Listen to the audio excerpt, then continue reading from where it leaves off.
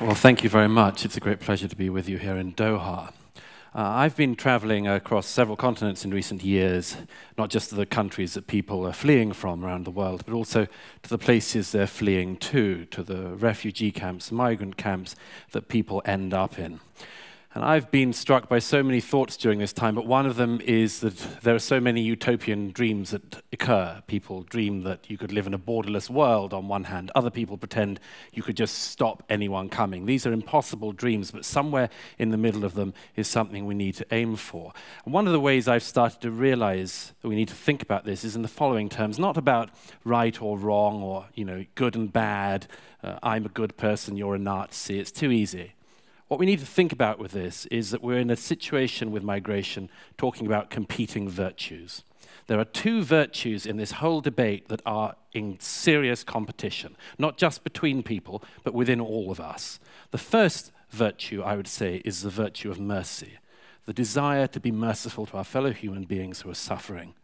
And we all feel that. Everybody should feel that. But there is also another virtue here, the virtue of justice. And that's not just justice for people fleeing countries, but justice for people in the countries that they are fleeing to. And we can't ignore those two parts. We need to recognize that's what's going on here. This is why it's so difficult, and the debate goes down the middle of all of us. So look, there are so many questions we need to think about if we're going to address this. And I'm so glad, by the way, this isn't a debate, because this is a very not debatable issue.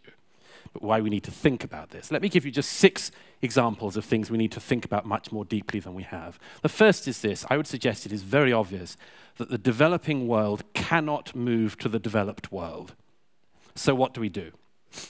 Who can come? That's one part of that question. And the second part, which is much harder, who can't? We are very, very bad at having even a bit of that debate, but we need to. Secondly, what are the differences between people fleeing for their lives from a war zone and people fleeing serious, severe economic deprivation in, for instance, sub-Saharan Africa? Now, there are differences, but if you recognize that, then you've got to work out where along the way you would put your line for legitimate asylum claims. A third of people in sub-Saharan Africa polled last year by Gallup said they wanted to move and leave sub-Saharan Africa.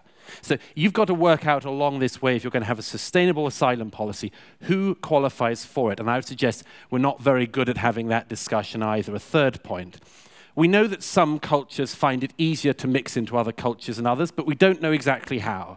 And we don't know what the proportions of people are in another culture that work well, integrate well, adapt well, and what the proportions are that start to make that integration, that adaptation far harder. We have thought very little about this, and what thinking there has been pretty bad. Let me give you another example of something we need to think about. How do we deal with a question this serious in the age of social media?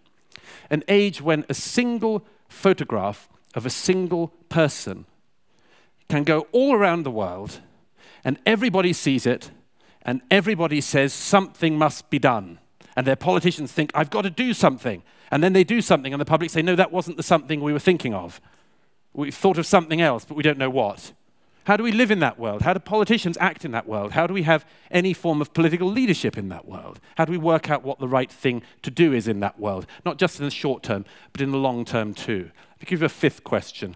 How do we ensure that we're able to have a serious and deep debate about these issues, and that we're able to allow people to express legitimate concerns and have that debate without those legitimate concerns being dismissed as xenophobic, nativist, and so on? How do we work out where that might be the case? And how do we work out where it's not, where there are legitimate fears? 6th question. How do we overcome fatalism?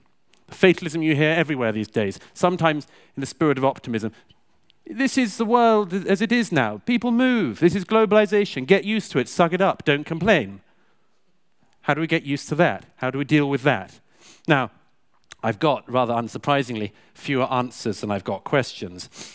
But let me give you just 3 answers I would suggest that we could hold on to as the beginning of a set of answers to this. The first is, hold a very clear line between people fleeing for their lives from war zones and people fleeing economic deprivation.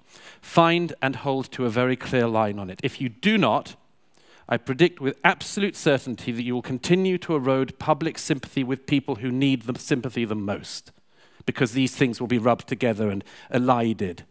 So I would suggest, first of all, find that and hold on to it pretty close. Second thing I would suggest, find a broad level of agreement, and there is a lot of this internationally now, that the best way to cope with the most serious situations is to keep people roughly in the area of the country for which they fled. It's much easier to look after them there. It's much easier to get international aid there. My own country, Great Britain, is, I think, the second largest donor of international aid within the regions of Syria. That should, I think, be one of the models for this, that we make sure that people, we don't have this idea that some people have that you disperse X percentage there and X percentage there and put these people there. Thirdly, I would say make sure you increase economic productivity in refugee camps. Make sure people have a hope and a purpose and a work life when they're outside of their country. Look, I'm concluding with this because otherwise the music will get so loud you won't hear me. There are no simple answers to this, because there are no simple questions in this. This whole business does not give itself to sound bites, but it does need a much deeper debate than most of us have been willing to have so far. Thank you. All right.